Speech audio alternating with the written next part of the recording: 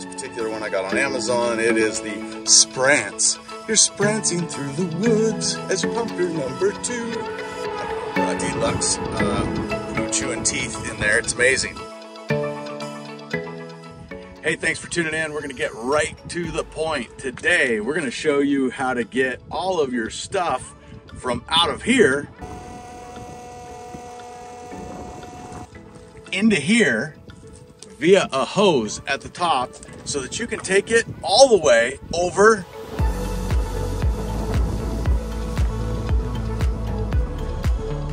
The cool thing about this is we're also going to refill our fresh water and bring water back. This is an amazing method if you're boondocking or mooch docking somewhere and you don't want to move your camper. So stick around. I'm going to make it short, sweet, super fast, show you exactly what you need to know.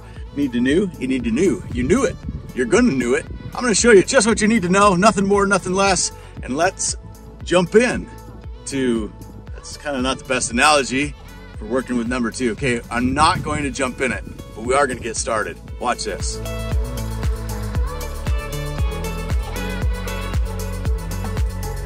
All right, so in a lot of RVs, the waste gate dump, some have this gate, some don't. I added it just as an extra precaution, and a lot of them are located under a slide. So when we're doing this, I like to put my slide in so that it's a little easier to access. It's already enough fun as it is, so no need to make it any harder. There's the access to my black and gray tank outlet, and I'm gonna hook up a macerator pump. So let's go grab that right now.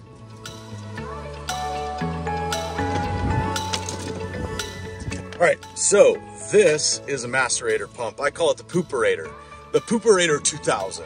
It is basically a garbage disposal on steroids to pump your black and gray tank out and up a garden hose. Inside of here, you can see nice and close, lovely deluxe poo chewing teeth in there. It's amazing. As I'm picking it up, I just noticed the O-ring fell out in my little tub here. This O-ring goes right in here. It's just a rubber O-ring. It doesn't fit real tight depending on the model. Make sure that O-ring is in there. If it's not and you turn it on, you're gonna have a gushy mess. Ask me how I know. So there's a lot of different brands that people do. This particular one I got on Amazon, it is the Sprance. You're sprancing through the woods as you pump your number 2. I don't know where that comes from, but it comes with just this short cable on this, and there's not a lot of wire to reach a battery to hook up. So what I've done is I just went to Walmart, bought a cheap extension cord, cut the ends off of it, wired in my alligator clips to hook up to my battery. Here's the plug-in that plugs into the stock pump. And now I'm going to show you how I put it all together before we get started. Let's watch the next step. All right, I put it on this way on purpose because I want this clear hose that comes out of it is going to be our waste hose that it's going to pump out. And I want it facing down, so when I'm done, gravity helps push everything down and out that waste side. This is the clean out side in order to kind of flush the hose when we're all done. So now let's hook up power before we get to hooking up the hoses.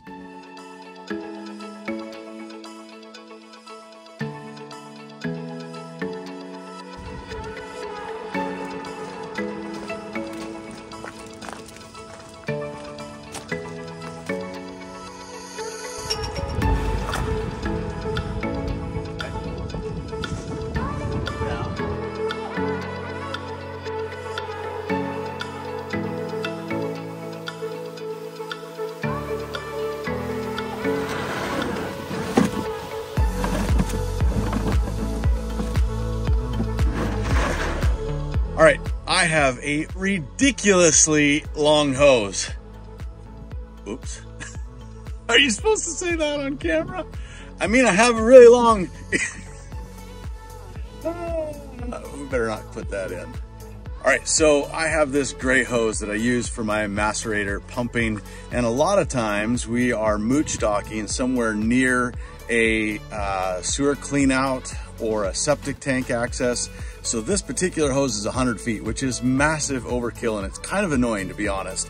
So if all you're ever gonna do is pump up into your waste tank while you're boondocking, you probably only need like a 10 or 15 foot hose, and that would be a lot easier to clean out too. But let me show you how this all works. We're gonna hook it up to the pump, hook it up to the tank. I'll show you the connections. There's one important hose that you need to be aware of to make sure you have everything you need. Otherwise, it's a messy way to fill. I'll show you both. All right, so we've got the other end of the hose, and now we are gonna need to figure out how to make sure everything goes inside this tank. If you do not have the correct attachment, you can unscrew the top of your honey bucket tank, put this into here, and just either stand here and hold it or rig up something, a bungee cord to hold it, and let it go in. It's kind of messy, and then you smell the smell the whole time it's going. So a better way to get it attached to your honey bucket would be this, a female to female attachment. So a lot of times on the top of the honey bucket, you may need a different adapter depending on your particular tank, but we're gonna put this on here, we're gonna put this on here, and then we've got super solid connections all the way in with no stink.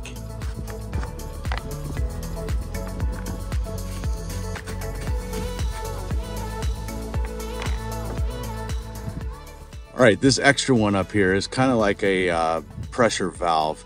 And if it's closed and all the other things are closed and you start pumping into here, it's gonna start to swell the tank, and the little macerator pump is gonna have a hard time pushing into it because it's got pressure in it. So you wanna loosen this up. Depends on the type, again, of your particular device, but this one, you unthread the top of it a bit, and now it's loose, and it's gonna allow air to escape as this is pushing stuff in so the air can be displaced, and it won't cause you any problems when we're filling it up. So now that everything's hooked up, we got power hooked up, we are ready to show you what it looks like to open the valves, turn on the power, and dun dun dun, pump our poo with the Pooperator. So one of the things about emptying your tanks is you also get to do a lot of yoga. This is my favorite downward dog, empty, open the wastegate maneuver right here. You kind of pull in here, you put one leg way back, and then you pull real hard. So now my bottom valve is open. This is just my emergency backup valve to make sure nothing ever comes out of here. Now we're gonna go open up the other tanks, turn on some power, and pump. All right, in the wet bay is where my valves are located. It kind of varies depending on your model. You should know that part. You always start with your black tank first.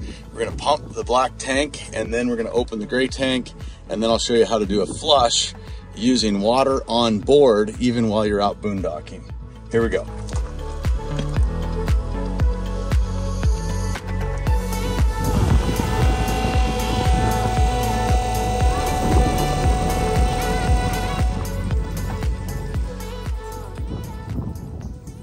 All right, so while we're waiting for that to pump, just want to point out something real quick. A lot of people use these little honey buckets or blue boys or whatever you call them, and they'll drag them behind their side-by-side or scooter, or put them up on the back of the hitch on their pickup and drag them like a little miniature trailer. You can see this one's made. There's another attachment that comes with it that hooks up to the back of a ball, and you can drag it down the road, which is okay if you're like in an RV park or something, you're not really going very far. But a lot of times when you're way out here boondocking and you're a long ways from a dump station, dragging it is not a very viable option. So I like putting mine up on the back of the tailgate just like this. I strap one side down here, I strap the other side down back here, just some simple bungee cords, nothing too extravagant. I'm not going to be setting any speed records going into the dump station. But then this whole tank is up here ready to go, and my wastegate is right here, so I can just pull up right next to the dump station, pull the gate, dump it, put some water in here to rinse it out. I'll show you more about that on the other end. All right, now we've got everything loaded up in the back of the truck. We're gonna go head to the dump station. But as we go, I want to tell you a little bit more about what we do. There's more to our channel than Pooperator videos.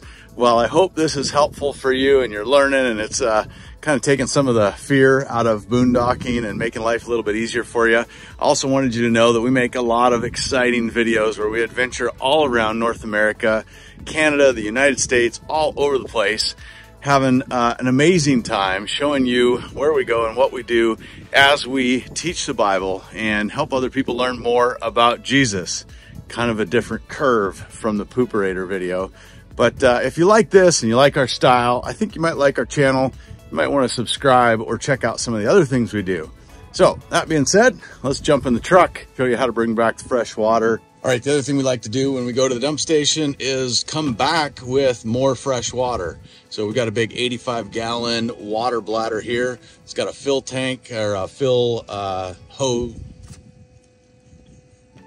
It has the fill finger upper on the top, and this is the exit where you can hook up a garden hose, turn the valve on and off. Pretty straightforward. Ready? All right, it's important to check this to pull the lid off. Take a peek in there. You can hear the pump in the background. That means we are running dry. All right, you're gonna see a little bit of fluid even after it runs dry, because some of the stuff's gonna come back in the hose. There may be a little bit in here, but it's okay to close all your valves. We're gonna close this, and I'm gonna go close my gray valve, and then we're gonna show you how to flush everything out with some clean water. All right, this hose right here is gonna go to my outdoor shower hookup. I'm gonna be able to pump fresh water in here, and this is all closed, so nothing's gonna go back up the line. It's all gonna go just in the pump, and then we're gonna put fresh water into the macerator pump, and it's gonna force fresh water out through our gray hose to kind of help clean the gray hose out a bit before we roll it all back up and put it away. All right, now I'm gonna unhook this. It had a little pressure on it, so it's gonna squirt just a little bit. Okay, now I'll put my clean water stuff away, so that's away from the black stuff. We'll clean up the black stuff.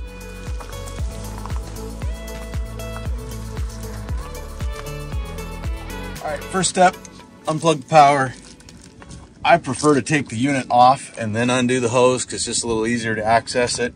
It's not uncommon that there'll be a little bit of spillage when you take this off. Thankfully, we've flushed it pretty good with fresh water, so nothing to worry about, especially when you're out boondocking. So remember to watch out for that O-ring. We've got mostly pretty clean water, so not a big deal. Make sure our O-ring stays in place. And now I like to be able to pick it up just a little bit. We've got clean water in there, not clean, but it's not gross black water. And so you're gonna have a little bit of water come out from our flush. I'm gonna set the pump aside, and then we're gonna walk the hose and attach both ends together to kind of seal the hose back up to itself.